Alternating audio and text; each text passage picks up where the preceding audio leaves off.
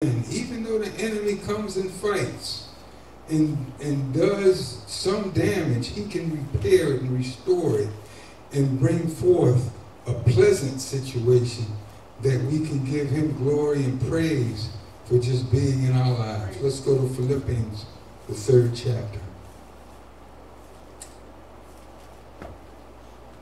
It's Philippians, the 3rd chapter. Now I'm going to start at the first verse. Philippians 3rd chapter, 1st verse. Finally, my brethren, rejoice in the Lord. You know, Paul had a reason to say that because Jesus had been with him and brought him through so many different things. And I believe he got to a place where he just rejoiced and rejoiced forevermore. And I believe that place is available to us by faith in him as he purges us and cleanses us and delivers us and brings us into deeper things that he has available for us. To write the same things to you, to me indeed, is not grievous, but for you it is safe. You know, he's letting us know that what God brought him into is available to us. Verse 2, beware of dogs, beware of evil workers, beware of concisions. Quick, short, abrupt statements that people make and that are said to you. For we are the circumcision which worship God in the spirit, and rejoice in Christ Jesus, and have no confidence in the flesh. And when you start to really realize and see how detrimental the flesh is, and how much you want to be delivered from all aspects of it, all works of it, because all the works of the flesh are of the enemy, where all the works and all the fruits of the Spirit are of the Lord. And through Jesus, we have a way that we can, Jesus can destroy all the works of the flesh in our lives and fill us with all the fruits of the Spirit. And I don't know about y'all, but that's what I want. I want to be filled with his power and his goodness and his mercy and his kingdom, because he made it available to us by trusting and believing in him.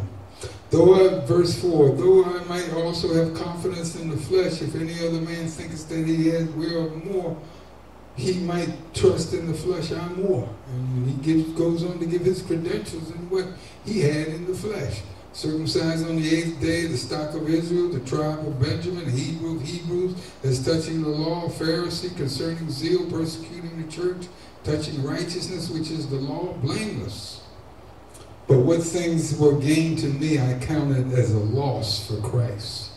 Yea, doubtless I count all things but a loss for the excellency of the knowledge of Christ Jesus, my Lord, for whom I have suffered the loss of all things, and do count them but dung, that I might win Christ and all the things that he has in his Spirit to give to each and every one of us, and be found in him, not having mine own righteousness, which is of the law, which is as filthy rags for each and every one of us and him, but that which is through the faith of Christ, the righteousness which is of God by faith, that righteousness that Abraham had, that God honored, that when he spoke to Abraham, he believed him, and it was accounted to righteousness. And as he speaks to us through his word, and we believe him, he will account that as righteousness in our eyes, in his eyes, because we've accepted his truth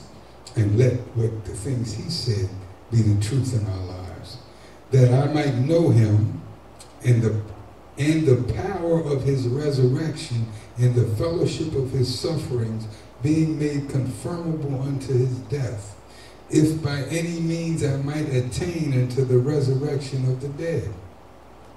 Not as though I had already attained, either were already perfect, but I follow after, if that I may apprehend that for which I am also am I apprehended of Christ, that I might become everything Jesus has called me to become. I believe that's what he's saying, because we all have a calling on our lives, and as we trust in that calling, Jesus will manifest his Spirit himself in our lives to bring that to pass. Brethren, I count not myself to have apprehended, But this one thing I do, forgetting those things which are behind and reaching forth to those things which are before. You know, the Lord often talks about looking back. And he gave the example of Lot's wife and how she looked back and he said, remember Lot's wife. You know, I don't completely fully understand why.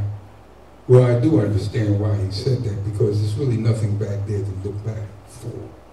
It's nothing but sin, degradation, and destruction.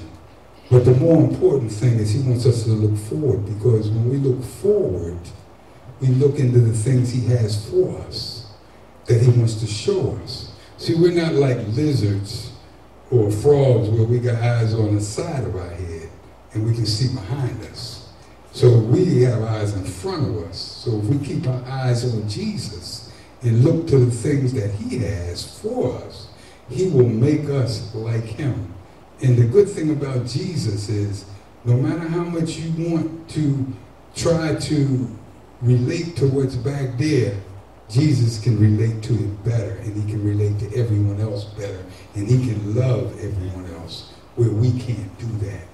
Because the love of the flesh is only for people like them, like us. See, we're very selective about our love, but Jesus loves souls, and he's willing to tell every soul that's available what he has available for them. Brother, I count not myself to have apprehended, but this one thing I do, forgetting those things which are behind and reaching forth into those things which are before. I press toward the mark for the prize of the high calling of God in Christ Jesus. I don't know what that prize is, but if God said he got something for you, I think it's going to be pretty good, because all things that he has is good. So I'm going to be pressing on to see if I can get to whatever he has for me to get to. Let us therefore, as many as be perfect, be thus minded, and if in anything ye be otherwise minded, God shall reveal even this unto you.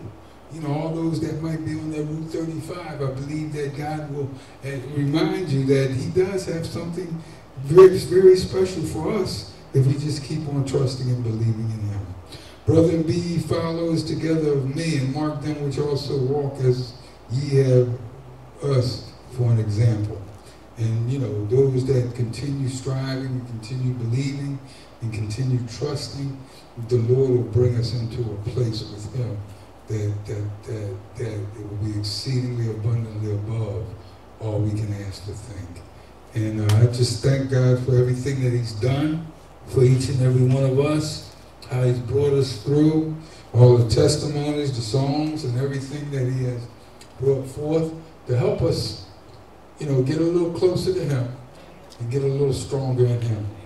And we just ask everybody to be in prayer and thanksgiving, and we just ask the Lord that he might bless us as we go into, you know, this season of what we call Christmas, and which is we celebrate as Jesus' birthday, and also this brand new year that we're coming in, that this might be a year that we might become stronger in his spirit and grow greater in his knowledge and receive more of his kingdom, his love, peace, and joy, that we might be a blessing unto another. Amen? Amen? Amen. Amen. Praise God. Amen. Brother Tyrone Jr., will you close us out with a word of prayer?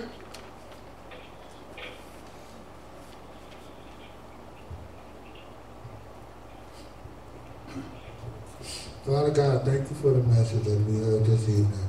Father, I ask that you continue to keep us and bless us this coming weekend and this coming year. I ask that you continue to watch over us, protect us, and keep us from things seen and unseen. Lord, these things I ask in Jesus' name. Thank you. Amen. Amen. Praise God. I hope everybody has a good night, and we look forward to everybody getting together Sunday and praising the Lord some more and giving him the glory and honor. Gina, you still on the line, Gina? Gina? Gina? Yes. Hi, Gina. Yes. You know, I'm going to give you a call in a few minutes after service, okay?